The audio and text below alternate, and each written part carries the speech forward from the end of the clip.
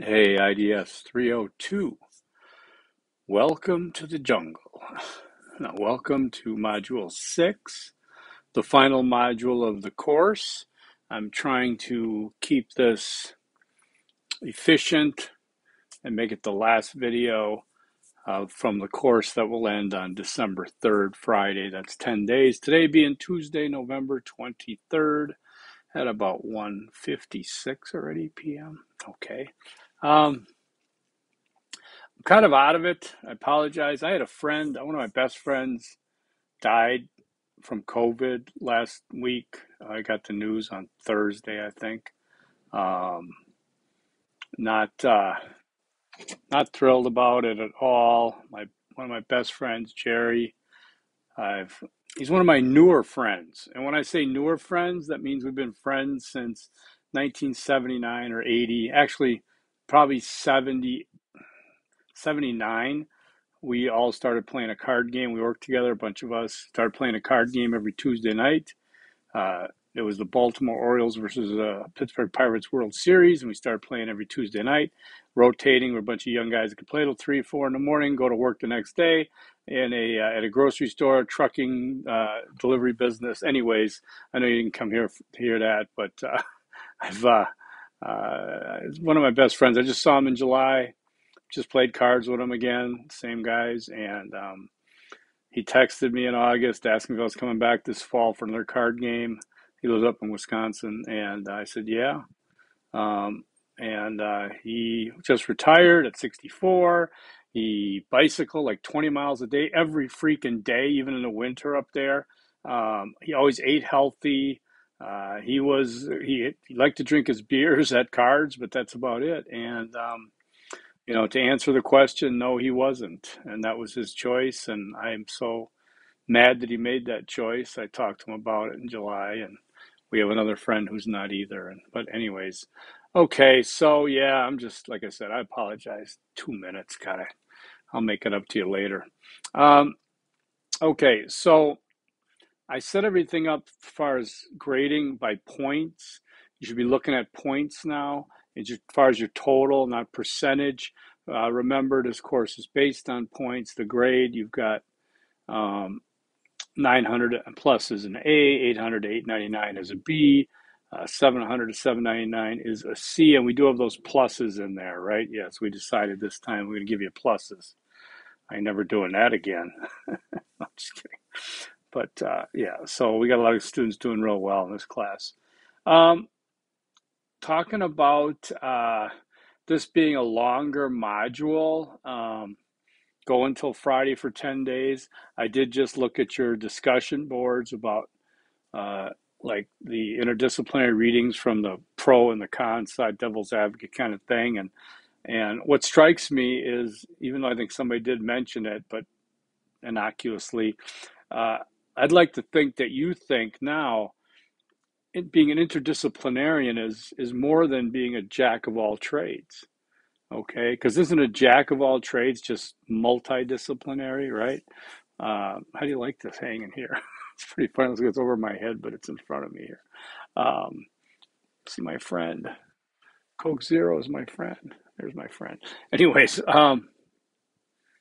uh, so thinking about it as interdisciplinary, not, it was easy to say back in 301 and things, jack of all trades. I'm a naturally jack of all trades. I naturally multitask. We say that, and we're good at it. Probably we all have to do it to function, but to be more than a jack of all trades in it as an interdisciplinarian means what? Means to know these processes of what? Integration, right? So there's your difference right there, as I've emphasized and hammered for those that had my 301 as well as now in 302. Um, Easter egg number 1 is pretty long, so you want to jot this down. And this is like, I'm asking you to do like an oath right now, okay? Maybe it's a forks up oath. But Easter egg number 1 is, I know that nothing will be accepted after 11:59 p.m. Arizona time. You can do AZ time. Friday, December 3rd. Oh, there's the yawn. I've been sleeping really good lately, though, I guess.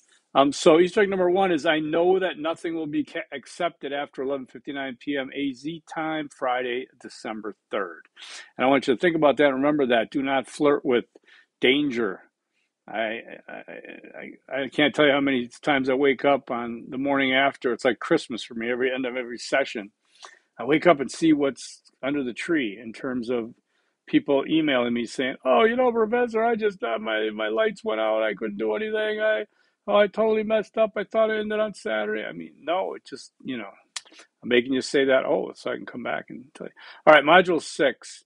There's 160 points left in Module 6, but I'm going to be very vigorous in scoring rigorous work. Okay. There is what do we got in Module 6? Do I put it down here somewhere? Thought I did. I gotta have that Jeopardy song handy.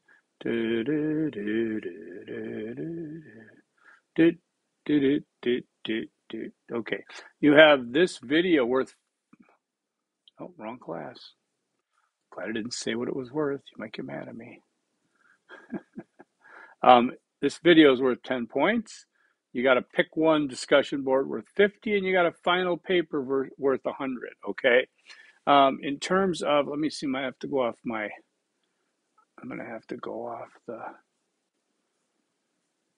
my script here. For the discussion board, pick one. It used to be something where I'd have everybody write about almost all of them in various modules. However, it seemed to me that it's a good idea, a good way, and students have liked it, to get a little taste on all these links. However, to be able to just pick one to write about. So you can pick the interview with Michael Presdia talks with a former student. That's Dr. Presdia, my colleague who I run around with on a weekly basis. And he's involved in the National Honor Society of Interdisciplinary Studies. It's got a pretty interesting interview there for the former student. Then you've got the website for the Association for Interdisciplinary Studies, of which I'm a member. Actually, it's integrative now, I think, integrative studies. But if you want to do an analysis on that, that's fine. Then there's the National Network for Science of Team Science. Barker, Gilbreth, and Stone, the interdisciplinary needs of organizations, an oldie but a goodie. Same with Zimdar's The World of Cross-Functional Teams, and Newell's The State of Field of Interdisciplinary Theory, which is a really deep read. So that's what you got there in terms of your pick one to write about, and you'll write 500 words worth up to 50 points. That leads me to Easter egg number 2. I will complete, again, on my honor, I will complete the course evaluation. Again, it's anonymous. You can rip me. It's time for vengeance. Please no. I get judged on it, yes, in one factor of my review. I think that it gives you an opportunity to either just check it off, like you have quantitative surveys out there right now, or you could, it's a mixed method, so you can also fill in a blank on some questions. You're not required to answer all of them. But please get to that. You should be getting an email almost every day from ASU about this. If not, you should just see the link I have posted. Find it on your MyASU page, okay? I wanted to talk then about the final paper. Well, now that you're, again, you can still get a hold of me on a one-on-one basis. That's fine if I don't do another video, okay? Your surveys, a lot of you got them out. Some of you have not yet. It's just concerning seeing that. I hate to see you give up at this point. And just to give an idea about that, let's see. 1, 2, 3, 4, 5, 6 are not out, but you know what? 1, 2, 3, 4 of those I probably won't expect. They're not participating. So a couple of you still have to get them out there. And then there is one that needs to correct his. Otherwise, if he gets data like that, it's not going to be good. And so, anyways, you got your surveys out, 20 points. You send them out. You send them to people. You post them on social media, put them places. What you do not do is limit it to Arizona State University students. What you do not do is limit it to people your age because you don't want any older folks doing it. You don't limit the high end of age, okay? I don't care if you got a 110-year-old grandmother on Thanksgiving. If she wants to talk about Black Lives Matter, you best damn well let her. If she wants to talk about self-driving cars, she gets to do the survey. Anybody 18 and over. If you do get somebody who admits they're younger than 18, chuck the results of that survey. Get rid of it. Do not put them in your data. I will give you a 0 and we will have a talk because you're violating the ethics of research by having a minor participate. It's a real cut and dried thing, okay? So please don't do that. In terms of the paper itself, again, like I said, it's due December 3rd. It's a Friday. Do not wait till it's too late, okay? Please do not wait, all right? Because I can't accept it after the class is over. There's a page that has a final paper checklist. Now you're going to do the cover page. Now you're going to do the table of contents. What I would recommend, table of contents, I'll call it a TOC, is rather difficult to format, okay? So, and this is one case where I think that on the sample, you can copy, paste it, and then adjust it for yours, whether it's subheadings, of course, disciplines, of course, page numbers, of course, just because it's a tough thing to format, and I will ding about 5 points if your table of contents looks like it's all snaky or incomplete or something, okay? Cover page should be simple. I don't want any pictures. I don't want any colors. I don't want anything. Cover page, you see it on the sample, boom, it's simple, okay? Keep it simple. Then you're going to have your step 1. You're going to have step 2. You're going to have through 4 steps. And the 5th step, after the 5th step, is where you're going to have one works cited list. One works cited list, okay? Make sure all those works that you're citing have actually been cited in text, okay? Make sure it's formatted correctly. After the works cited list, you have an optional appendix you can put in. Now, appendices you typically go afterwards. That would be like if you want to include all the questions from your survey with all the potential answers, but do not just copy and paste them because it'll come out crappy. You kind of have to type them in there. It's an interesting and good-looking way to do things. Very, I say professional, but it's more scholarly, okay, and it looks really good. It's not required, though, and I won't ding for not having it, but I could give you some extra for having it, all right? So you want to have those sections. You get your same step 1, 2, 3, 4, 5 with any adjustments, corrections you wanted to make on those. No works cited on those, okay? Of course, step 3 isn't bibliography anyways. I mean, it's annotated anyways. So you have your step 4, which you just did. Now step 5, is all these steps plus step 5 then is going to be to do that integrated resolution, what have you on that, right? Step 5. And there is a sample for step 5 there.